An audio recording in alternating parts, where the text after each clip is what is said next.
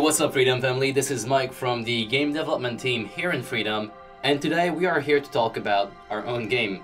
So about 1 month ago, we've made a video asking for people with interest in making games if they wanted to join us as we make our first game here as Freedom. And we've selected our best application. Those people are part of the Freedom family, and today we're going to be showing you exactly what we have done thus far after 1 month. So the first step in making a game, whatever game it is, you have to go through a concept phase, which goes, it's a simple phase basically. It just says, what exactly are we going to? What direction are we taking with this game? Where is it going? What's going to be the gameplay like? How is it going to look? All that kind of stuff is what we've been doing last month basically. So today in the video, I will be talking about our GDD, which is our game design document. We're also going to be talking about the art direction, so what exactly the game is supposed to look like. In terms of what we're trying to achieve and our limitations. Also going to drop a word in there for recruiting, because we still need a bunch of artists. We need artists, UI designer, just like modelers, riggers, or just animators, anything really. We still need a bunch of artists. And at the end, I'll be talking about more technical stuff. So if you guys are into game dev a bit and you want to know some of what we had to go through to get where we are right now, then you should stick around till the end of the video, because we're going to be talking about that, giving you some insight that might help in the future, who knows. So let's get started right away. I'm going to pull a chair and we can have a look at the game design document together so we can actually tell where the game is headed and what concept decision we've decided to take. So yeah, let's just get right into it. So like mentioned, we're going to be going through the game design document really quickly just to give you a feel of what exactly we're trying to achieve here with the game. Our code name for the game is called Age at the moment. Of course, that is a code name, so it's going to change in the end. We're going to have a different name for the final build. But as for right now, we're looking at a game that is a idle game. It's a game that you can almost play as AFK. It is a building strategy game where you gather resources over time, and then you just build your empire like this. You expand your empire and you conquer other players' empires. So basically you're trying to take over your whole area around you. If we just go down a little bit in the game design document, we have the core gameplay loop, which is just to collect resources, and using those resources you can build, you can upgrade, that is for your town of course. You can build some more farms to get more food, you can build a barrack to recruit some units, you can build altar to actually resurrect some heroes you can be using as well. So it's all really about this building mechanic, and then using whatever you build, you are going to progress in different aspects of the game. So if you build more resources generating, then your town is really going to be about generating resources. If you build more combat oriented town, then you're going to be about conquering other people and then just stealing the resources. So there's a way to actually balance it out depending on which path you try to take. We have the scene flow down here, which is just going to help you understand how exactly is the game structure. So we have a preloader, that one I won't get into too much. We have a authentication screen, and we also took screenshot from other games, so we're not making RuneScape, but we really like the way they authenticate because they're using both Facebook and Google+. Now if you log in with Google, you're going to also have access to your Freedom stats, and you're going to be tagged as a Freedom partner. So we also have the user creation, same thing, that's just a normal scene, and then you have the lobby in which you're going to be looking at the overall status of your account. You're going to be able to see your main troops, that's your main combat unit troops, and just see how they're doing, what's their HP at, what's their status. And then you have the game scene, which is where most of the building happens. So right here we have a screenshot of Elvenar, because that's really how you're going to be placing your building. So you're going to be in that kind of view, laying down your building. We'll see a preview of that later on. We already have it in our prototype. If we scroll down a bit, we also have the world map, and this is something that is going to give you a lot of definition in your game. When you create an account, when you start your town, you're going to be randomly placed in a grid like this, and that grid is infinite basically. So you're going to be placed in a grid like this, and you're going to have neighbor. Some are going to be NPCs and some are also going to be players, and those players, you either want to ally them or you want to be conquering their land. So if you're better than them, you can use them to generate resources and then you just steal it once in a while, or if you want to ally them and conquer other places, build up your guild, build up your clan, you can also do that. For this specific scene, we do not want to have a game like this. We don't want to have like a grid that is flat. We want to be in a 3D environment so it feels more immersive. So that's why we put another thing right here, another image. As far as the combat goes, not everything is set in stone right now in how we're going to be fighting, but we want to have a few levers in here. So like a lower player or less advanced player can still have an edge over a good player if they plan out their strategy properly.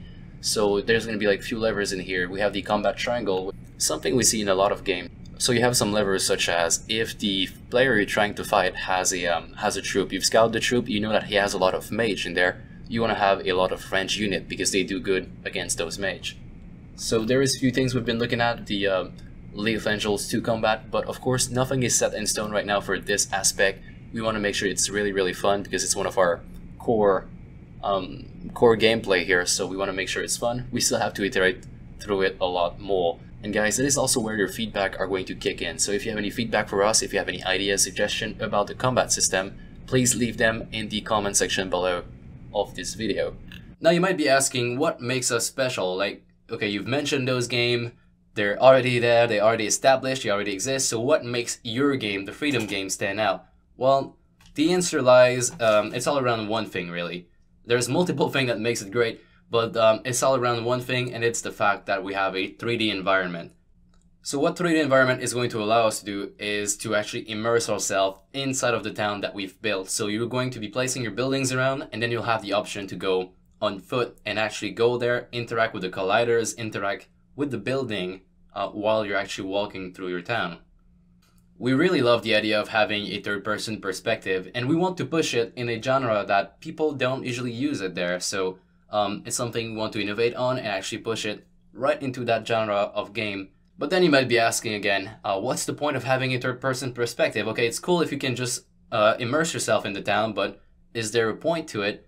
And there actually is. We want to be installing mini-games inside of the game that is going to give you more resources, give you some research skill, give you a lot of advantage in the game. So you're going to be able to say play 5 mini-games a day if you're a player, a normal player, 10 mini-games a day if you're a Freedom partner, and those are going to give you resources. So just on top of our head right now, minigames could be like you transform into a crow and you can actually fly through your city, through circles, and if you manage to just go through all the circles, you get X amount of resources, and then you can actually keep on building like this. So this is just one of the idea. Of course, we have a lot of minigames, and since it's a 3D environment, we are not really restricted to do anything here in terms of minigames. Also, having a 3D environment is going to help us with every other aspect of the game, such as the combat aspect. We did not really dwell on it right now. We do not have like a clear plan exactly what our combat is going to be looking like, but since we have this 3D perspective, we can give it a lot more flavor and a lot more just intensity basically. So this is what the 3D environment allows us to do. It opens a lot of the gate for everything that we want to do and could make the game fun. But guys, let's actually put that on the side right now. I would like to talk about the art direction we took. So the art direction, we want something that is really low poly. We want something that is really soft looking, low poly. We can have some easy animation, and we want something that looks a little bit more medieval. So we're talking about the medieval era. We want castle, we want swords. We want that feel for our game. And here are some preview of the art we're trying to achieve. So it is some really low poly stuff. And something that is really important to us is that this right here and this down here does not have any texture. Even this does not have any texture, and it's something we're going for because it is going to help us save a lot of CPU power and also a lot of RAM. Now the reason we went for something that is low poly and also something that does not have texture is simply because of performance. We are in a browser, we have a limited amount of RAM we can use, so just loading up that RAM with texture is something we don't really want to be doing. We already have the RAM full of sound already, so we have sound. We do have the ideas of implementing texture later on, but as for right now, we want to have a minimum graphic settings playable build so everybody can play it. Most of people can play it. Anybody with a recent browser can play it basically. And later on, if you have a good PC and you want to have more fun experience, more immersive experience in the game, we plan on adding texture. But first, we are going to just make sure we have the minimal build, right? So that is pretty much the only limitation we have is only performance and the fact that we're running through a browser.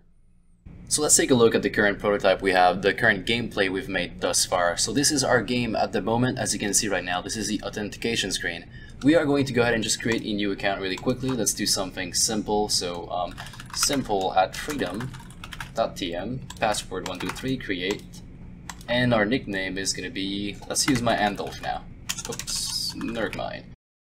Once we log in, we are sent over to the lobby. Now, if you guys remember, the lobby is where we're going to be able to see our troops. So those 5 slides right here are going to show 3D models of our unit and also their status.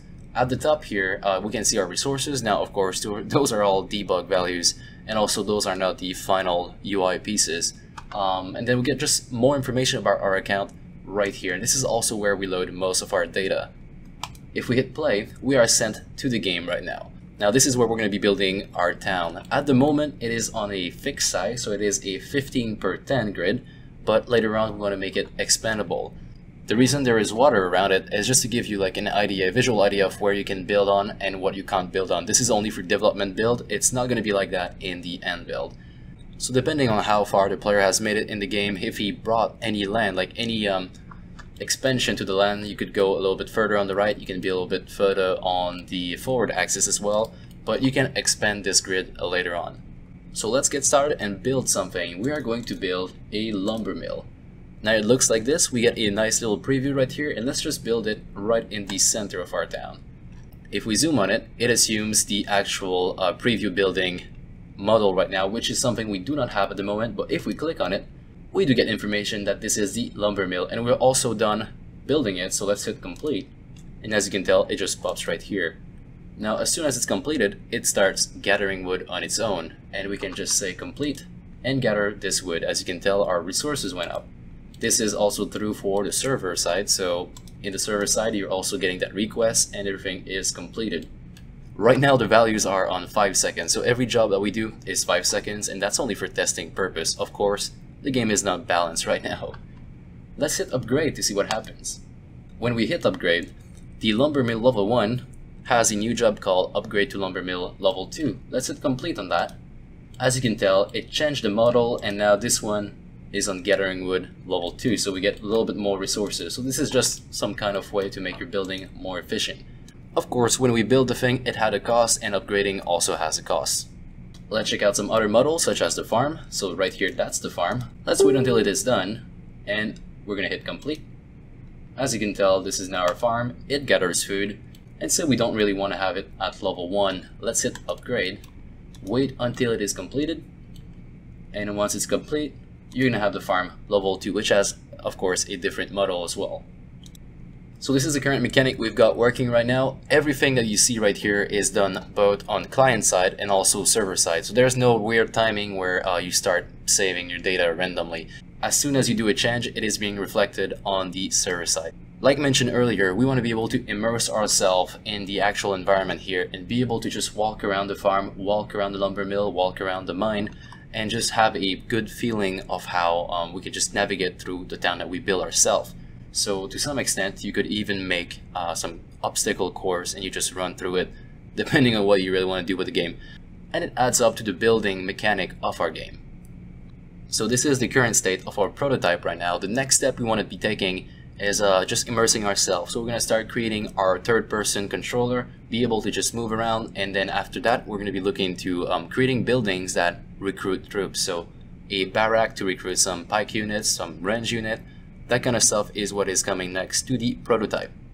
And that pretty much resumed the first month, so we have done the concept. Well, we like to say we've done the concept. Of course, we're going to be bouncing ideas with you guys back and forth here in the comment section below. So make sure you leave your comment, your suggestion in the comment section below so we can actually read them. And if we feel like we're not going the right direction, you might have a better idea, we are going to redirect. So nothing is really set in stone, and that's going to be true for the whole production of this game.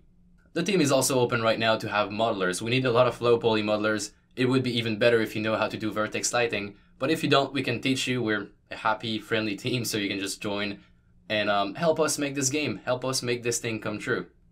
We also need some 2D artists really bad just to make the UI feel a lot better than it is right now. You probably could tell our UI feels a little bit bland right now, so we're still looking for somebody to help us draw those buttons, draw those icons, and just help us with the general feel of the UI.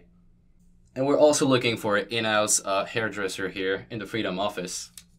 But yeah guys, that's pretty much it for the update video. I hope you guys enjoy. Give us your actual suggestion down there. And leave us a like. We always appreciate likes. Click on this video right here to be up to speed with whatever we're doing right now. And I will see you guys very soon. Cheers.